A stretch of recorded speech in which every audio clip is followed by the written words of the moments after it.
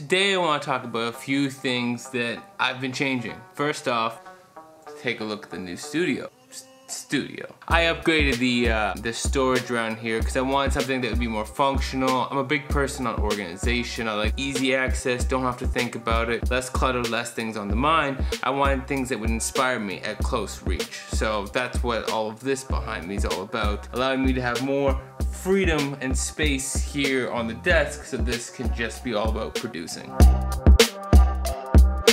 Something else that I've been doing for about 2 to 3 months now, I've decided to switch up my direction. I've been putting out beats every single day, posting them onto my IG because I just wanted to take the challenge to grow as a producer, to build a workflow. And this challenge has been very vital for me. Within this time, I've enhanced my ability to put out a beat very quickly. Also, to be able to increase the overall level of quality, to make that more consistent. That came from things such as figuring out a workflow for how I go about approaching a beat. And I don't mean like always start with drums, more so what are the fundamentals I need to put into a beat and recognizing when I need to make an exception to that rule because this beat, you know, doesn't really need chords and a top line, it really just needs a top line because of the style of the beat.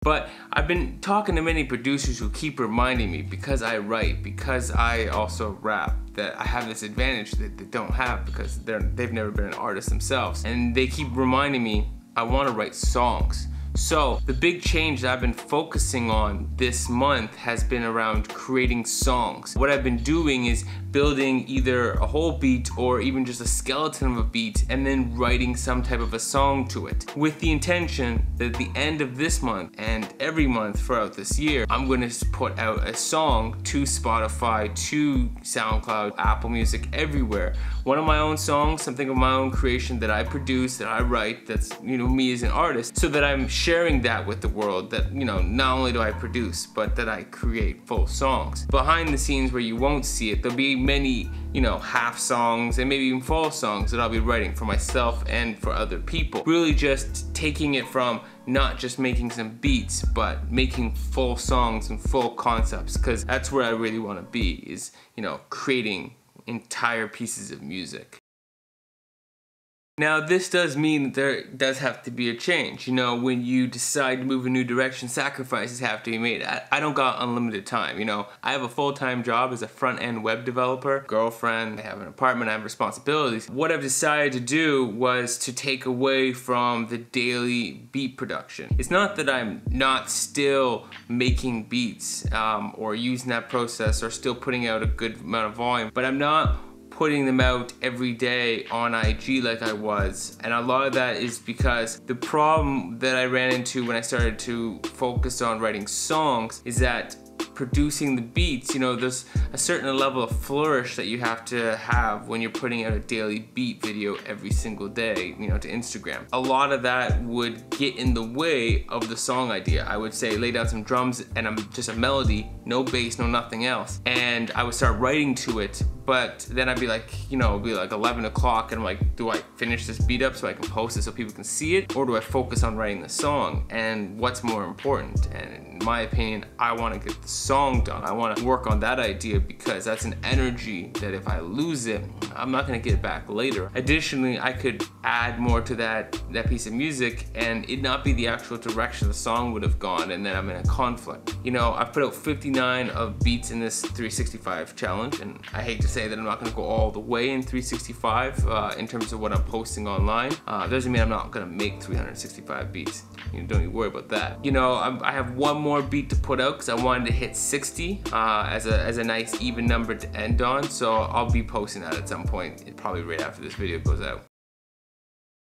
Right now, I'm almost done. The first song is coming out at the end of this month. I got all my recordings done. My buddy who's on the track with me is coming back tomorrow, and we'll be recording re-recording his verse, because I got some really good feedback a while ago when I went to Pass the Aux in Toronto that Illmind hosted. And you've seen this in many of his videos if you follow his channel. If you do not have your lyrics completely, fully memorized before you record them, you're not gonna get the best performance. Something I did for this recording and my buddy's doing as well is we will write our verse and I record a reference version of that verse. Just something to like get a feeling on it. Then I spend a day practicing it, like a cappella, singing along with me music, whatever. And then I'll come back and record on another day. There are small things you miss out on. For instance, the ability to inflect or add intention behind words because you're thinking about, oh, I gotta get to the end of this verse versus thinking about what every word means while you're saying it. When you're rushing, especially in rap, you get very breathy